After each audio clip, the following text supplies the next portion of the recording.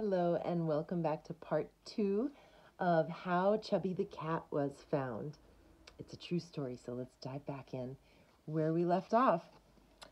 So the next day, Karen went back to look for Chubby. She posted missing cat flyers at the veterinarian's office and around town. Karen went to the junkyard and searched under the cars and near the snowmobile trail. She called, "Here, Chubby! Come, Chubby!"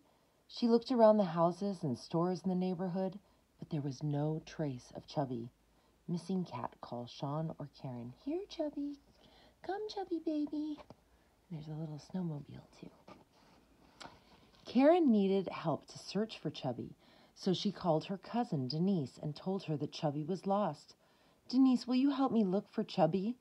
Denise said, "Yes, of course I will." Together, Karen and Denise walked past houses and through the woods, calling for Chubby. They searched along the snowmobile trail. They followed cat tracks, dog tracks, raccoon tracks, bobcat tracks, and deer tracks. That's a lot of tracks. "Here, Chubby baby. Here, kitty kitty." They looked everywhere. They walked for miles along nearby roads calling for Chubby. They tried shaking cat food in a plastic cup, hoping Chubby would hear the familiar sound and come out of the woods or peek out from a stone wall. They looked under sheds and barns and behind garages and warehouses. They walked along frozen streams and looked under trees. They looked any place a cat might hide and take a nap. They spoke to everyone they met along the way and asked, "Have you seen a white and gray tiger cat? His name is Chubby." Sadly, no one had seen any lost or wandering cat that week. One man they met said, "I have a digital wildlife camera on my shed, but I only saw a couple of raccoons and a fox." No sign of Chubby so far.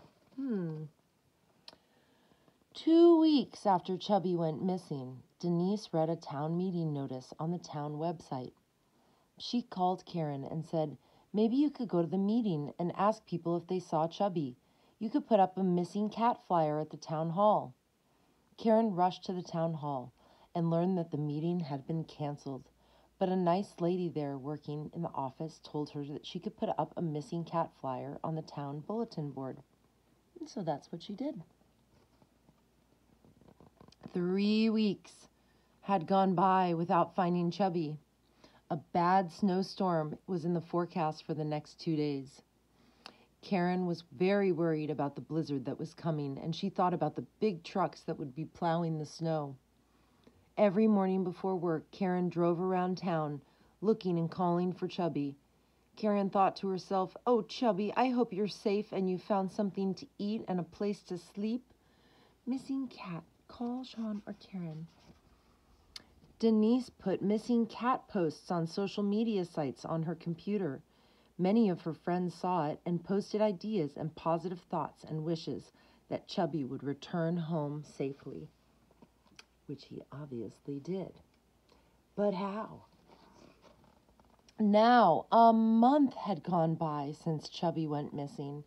The recent blizzard added a foot of snow on the ground, and the wind blew high snowdrifts along the roads.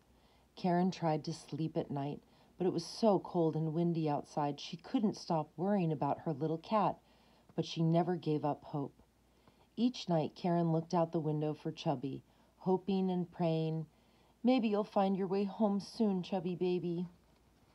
She would tell herself, "Oh, Chubby, I know you're still alive. You're a smart outdoor cat, and you know how to hunt and find shelter, trying not to cry."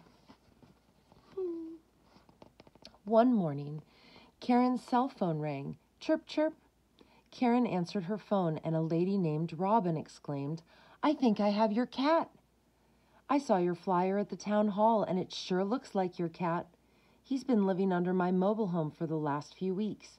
He doesn't have a collar or ID tag, but he looks like the picture on the flyer." Robin told Karen, "We've been putting cat food out for him on the top step each morning. He jumps out of the hole under the trailer, eats the cat food, and then sits on the steps to warm up in the sun." Karen couldn't believe Chubby was found. She told Robin, I'll come over as soon as I get out of work. Karen called Denise to meet her there. Denise said she would drive right over to help. Karen said, "Great. If you hold him, I won't have to worry about him getting away." Now let's see what happens in part 3. Stay tuned. We're going to break this story up a little bit. So stay tuned for part 3 of how they finally find Chubby the Cat. See you soon.